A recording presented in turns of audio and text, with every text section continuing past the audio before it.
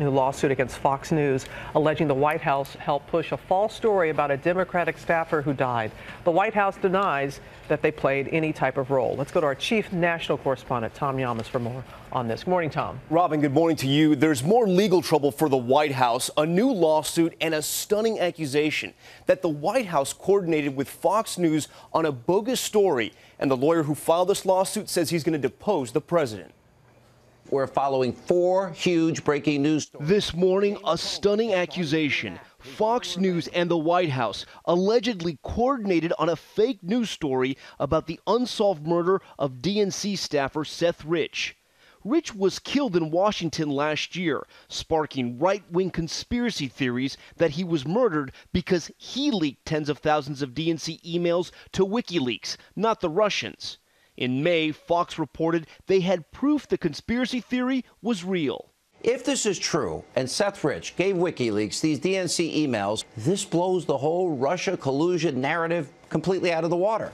But it was not true. A week later, Fox News redacted the story. They were using me as a pawn. Fox News contributor and former homicide detective Rod Wheeler was at the center of the Fox News article. But Wheeler says the network fabricated his quotes. The worst quote that was attributed to me was the fact that I supposedly said that I knew for a fact that Seth Rich was in contact and sending emails to WikiLeaks, when in fact I had never made that statement, ever. The investigator Wheeler got involved after being contacted by this man, Ed Butowski, a well-connected Republican donor and Trump supporter.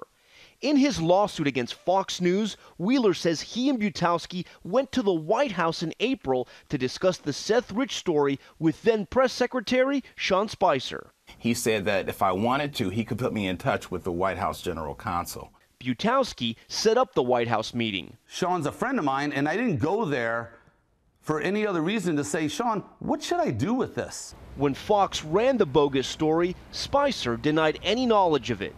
Generally, I don't get updates on former DNC staffers. But today, Spicer acknowledged he did have that meeting with Wheeler and Butowski, calling Butowski a longtime supporter of the president's agenda who requested a 10-minute meeting to catch up. But it allegedly didn't stop there. 2 days before Fox aired the story, the investigator Wheeler claims Butowski left him this voicemail saying the White House was on board. I got a note that we have the full attention of the White House on this. Then this follow-up text. Not to add any more pressure, but the president just read the article. He wants the article out immediately. The donor, Butowski, tells ABC News he was joking and being sloppy with his words. I've never met the president. I don't know the president. The new White House press secretary saying this. The president had no knowledge of the story, and it's completely untrue that he or the White House involvement in the story. If you look at the text that Ed Butowski sends to Rod, it shows part of a wider conspiracy.